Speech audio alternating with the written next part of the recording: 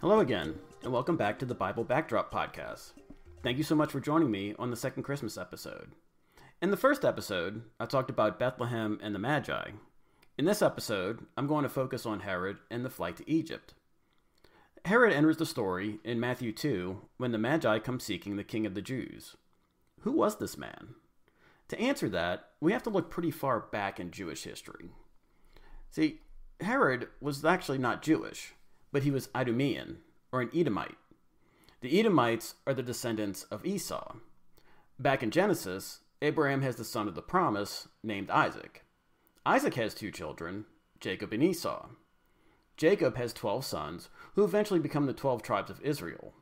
However, Esau also has his descendants, and they are called Edomites, and they live south of Israel. Technically, they were cousins of the Israelites, but were often at war with them throughout the Old Testament. To tell the complete story about Herod, we have to start with his father Antipater. He was a man of great wealth and married the daughter of a local noble, giving him both wealth and political power.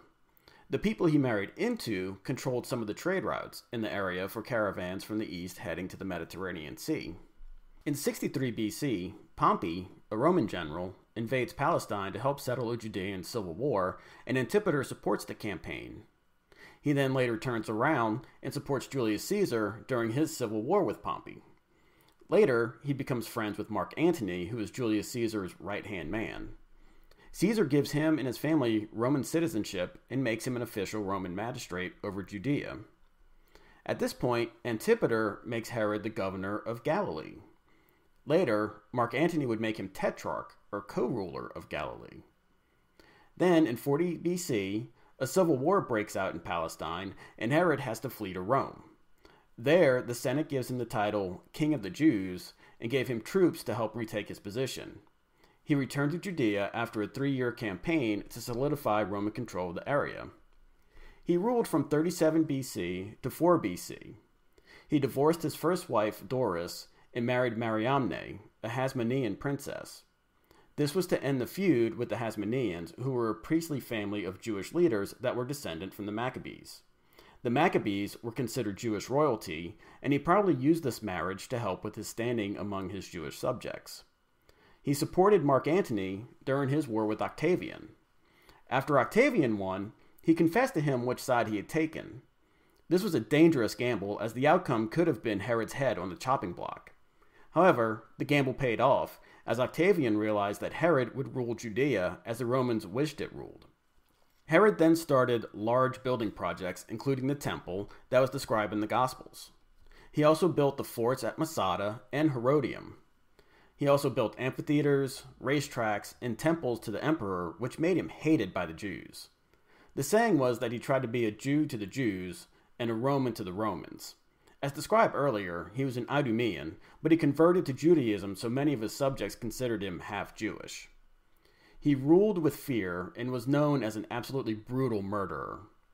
Early in his reign, he killed 45 Judean nobles to bring the rest in line. He falsely accused his wife Mariamne of adultery and had her executed. He killed 3 of his sons he thought were plotting against him. And then before his death, he ordered that Judean nobles be executed so that the country would be in mourning when he died. The order, thankfully, was not carried out. Many of these atrocities appear to be born out of a relentless paranoia, which helps us understand his frame of mind when the Magi show up. When the Magi come to seek Jesus, he sends them to Bethlehem and asks to report back so he can go worship. Knowing Herod's background, it's obvious he's looking to kill the child. The Magi leave Bethlehem and are warned by God not to report back to Herod. When he finds out, he is outraged and orders the death of all male babies 2 and under based on the time the Magi saw the star. Now, many wonder if this actually happened, since it is not mentioned anywhere else except the Bible, specifically only in Matthew. However, the thought is that since Bethlehem was so small, the numbers were probably pretty low, maybe around 30 children. Given Herod's history, people probably didn't talk about it much, and definitely didn't record it, else they should share the same fate. This event then brings us to the flight to Egypt. And this story is told in Matthew 2:13 through 15. Now when they had gone, they being the Magi, Behold, an angel of the Lord appeared to Joseph in a dream and said, Get up, take the child and his mother, and flee to Egypt, and remain there until I tell you, for Herod is going to search for the child to destroy him. So Joseph got up and took the child and his mother while it was still night, and left for Egypt. He remained there until the death of Herod. This was to fulfill what had been spoken by the Lord through the prophet, Out of Egypt I called my son. Now, why go to Egypt? Well, first of all, of course, it fulfills prophecy. The prophecy noted on verse 15 is from Hosea 11:1. Also, due to the diaspora that we talked about in my first episode, there was a large Jewish community in Egypt. Where exactly? There are a lot of legends, but truly hard to say since the Bible doesn't give us any clues. They could have settled in Alexandria, which had one of the largest Jewish populations in Egypt. Joseph and Mary would have been able to become part of this community very easily, as Joseph was a carpenter, and his skills were in demand. Later, Joseph was told in a dream to return as, quote, those who sought the child's life are dead, end quote. It's interesting that this is done in the plural. It may not have been just Herod, but an entire system was searching to kill Jesus. We can see when Joseph is told by God to go to Galilee, since Archelaus, Herod's son, became king in his place. As a result, he settles in Nazareth, and this is where Jesus will eventually begin his ministry. So like Moses, who came out of Egypt and led his people from there, Jesus would come out of Egypt and lead his people out of spiritual captivity. Well, that wraps up our Christmas episodes. I hope you enjoyed the information or were able to learn something new. If so, I would really appreciate if you would subscribe and give me a 5-star rating and review. To give you an idea of the schedule for the future, I'm going to take a break until after the new year.